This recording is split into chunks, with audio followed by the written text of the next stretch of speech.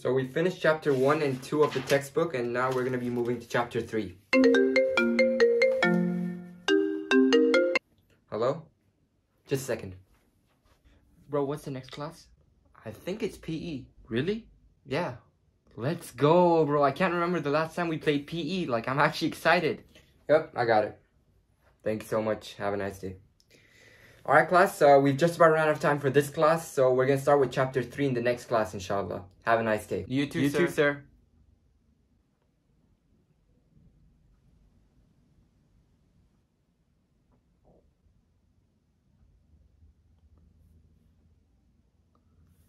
Bro, did the PE teacher come to school today? Yeah, bro, I saw him in the morning. Then why isn't he coming? I have no clue.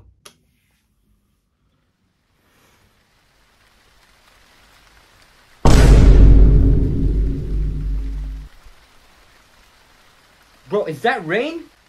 Sounds like it. Don't tell me it's raining, bro. Bro, it's actually raining. No, bro, why does it have to rain in our PE class?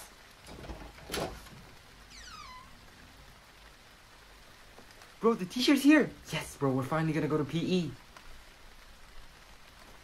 Good morning, students. So due to some unexpected weather, your PE class has been cancelled. But don't worry, your class will not go to waste. I will teach you guys math. So open up your textbooks and go to page 61 and start memorizing the diagram displayed on the top of the page.